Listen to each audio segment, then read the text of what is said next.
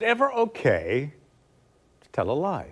It can be a complex and moral dilemma, but in some cases it could actually save your life. So Melanie's joining us now. And Mel, as women, we know it's important to be aware of our surroundings. And if a situation doesn't seem safe, a lie could really be the best way to protect yourself. Yeah, and honestly, we have that intuition. We all do, men and women, and we have to trust our gut.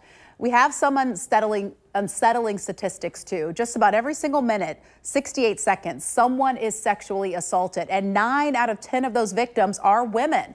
Now, of those cases, 15% happen in public, and that is why it is so important to pay attention to your surroundings and who you give information to.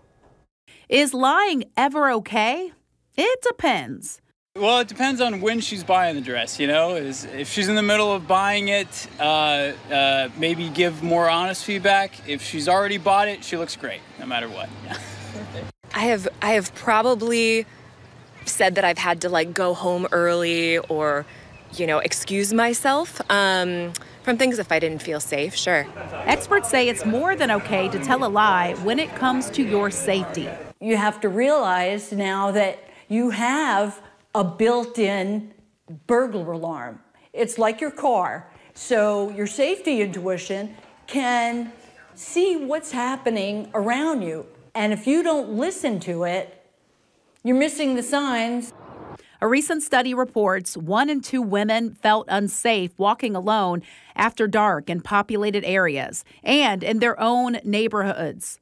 When does telling a lie become the best course of action? First, if you're on a solo trip and someone asks you if you're alone, say no, I'm on a family vacation. If you're in an elevator of your apartment complex and someone asks if you live there, say no, I'm visiting my brothers. If your Uber driver asks if they're dropping you off at home, say no, I'm visiting family friends. And if you're drinking at a bar alone and someone comes up to you, say my husband is parking the car. Remember, in life, honesty might be the best policy, but when your safety is at stake, a lie might be a lifesaver. All right, to consider a few other things, take it a couple steps forward, especially if you live alone. Consider getting a security camera, install motion sensor lights outside. Also, invest in a personal safety device like pepper spray or one of those personal sirens that goes off when you press a button.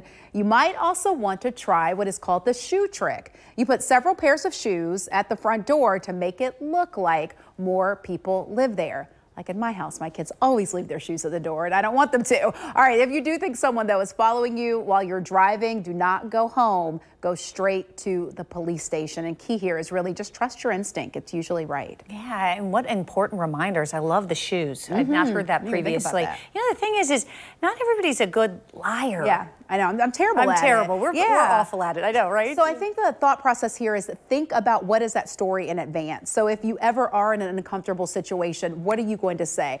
Have the story already planned out so that you don't have to think of a lie right at the drop of a hat. And if you think of what's at stake. That too, yeah. That makes it easier, yeah. It's because you're not hurting somebody. No, you're protecting yourself. It's just thinking about it ahead of time. Yeah. You know, it's kind of worst case scenario, which we remind our viewers about all the time, the importance of that. Yeah, thanks, Mel.